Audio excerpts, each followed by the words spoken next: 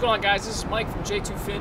Today we're out here on the rooftops doing some outdoor fitness, and I'm going to introduce to you one of my favorite movements today that we can use on restorative days, active recovery, as well as just general warm-ups, whether you're a weightlifter, powerlifter, or just a general fitness athlete looking to really increase hip, ankle, knee mobility, as well as maybe improve some of the mobility at the end range to have some great strength, whether you're looking to transition over to squats, heavy cleans and snatches, running, or just general good feeling in the hips to be able to move around and not be sore when you get out of bed.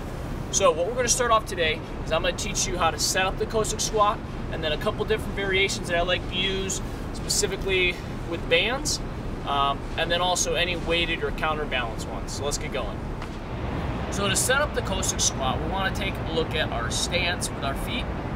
They should be much wider than shoulder width. What I like to start off with is have the athlete put their hands down and just trying to find a nice wide base, right? One that they can have their both legs extended, but they're not overly stretched out, feeling like they're gonna fall forward or backwards or split the seams of their pants. What we're then gonna do is we're gonna focus on one side first. So I'm gonna focus on my right leg being attached. So I wanna have the toes slightly turned down. I'd say probably about anywhere from like 15 to 30 degrees, similar to your squat stance. We're gonna latch the inside heel and the big toe, and I'm going to put my weight over, and as I do that, I wanna let my hips sink over my heel, and I'm gonna sit, and I might be able to rotate my body. I'm not concerned really a lot right now with where my hands are or if my back's rounded. We're just trying to open up the hip. You can see that I released my leg here, and you can do that. We're gonna sit there. Now, I like to use the Cossack Squat at first to really help people build the tension development, and really open up the hips. They can hold straps, they can hold a beam, whatever it is, to really try and open up, keep the foot flat. What we're now gonna do is we're gonna go to the other side. So how we're gonna do that, we wanna make sure when we first take off, we don't pull our hips back, right? We wanna simply try and stay upright and just shove ourselves that way, finding our positioning, and we sit. And then we push ourselves back.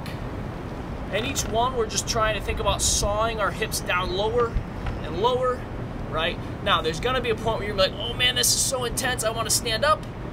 Resist that urge. That's your body trying to tell you, hey, we don't like this, get out of this. But we're trying to unlock new ranges of motion.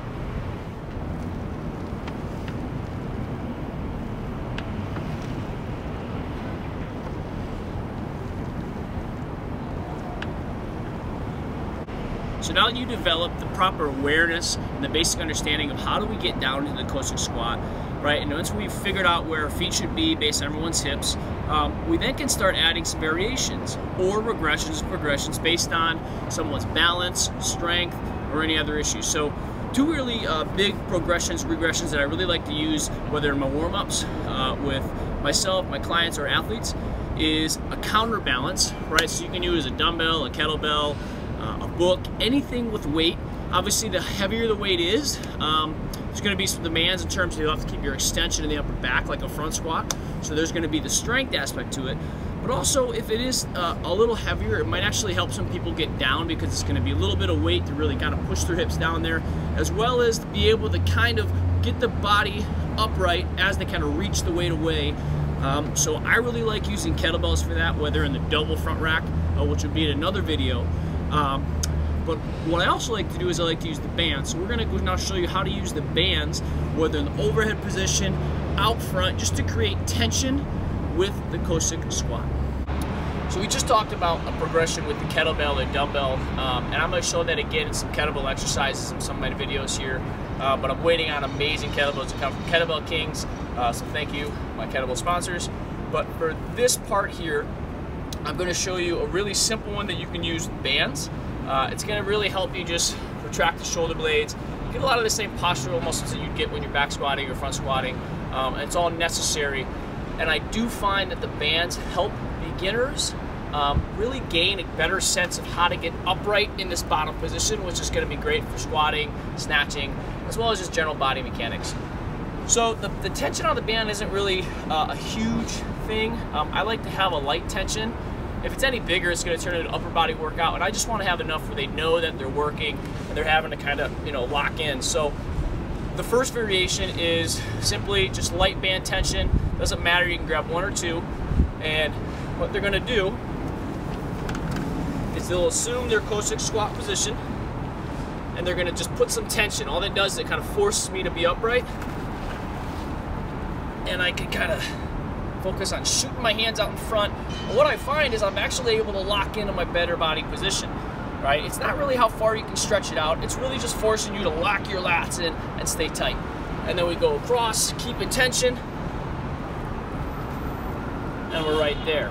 Now, the next one, it's going to be a little more progressed, and I really like some light tension here, is up overhead. So weightlifters, this one's big for you. Keeping it through here, just finding that positioning, really locking in, getting some tension on there, and we're right through there. And that is how you do that overhead banded Cossack squat, another great progression to really open up those hips, get the back set, and get ready to move. So that's everything you know to get set up for the Cossack squat. We went over the setup, some simple progressions and regressions with bands, as well as discuss some weighted training.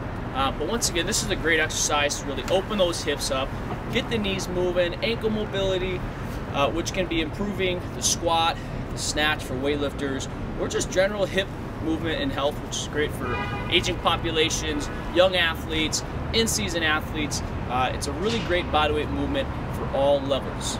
Thanks again, and if you guys enjoyed this, comment below, give me a thumbs up, subscribe to the channel, and let me know of any cool little exercises you'd like to see, whether it's body weight, for beginners, more advanced, weightlifting videos, you name it, we'll make it. Thanks.